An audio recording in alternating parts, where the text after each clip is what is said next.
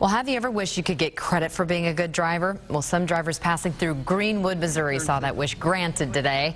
Mayor Marvin McGee says he used his monthly pay of $100 to buy 10 $10 gift certificates and told police to cite people for good driving. But the mayor admits the idea wasn't entirely his own. Actually, I got the idea from another police department. And the more I thought about it, the more I liked it. And I thought, you know what, we could do that for our citizens as well. Some indications of good driving were wearing seatbelts or having a baby in a properly installed car seat.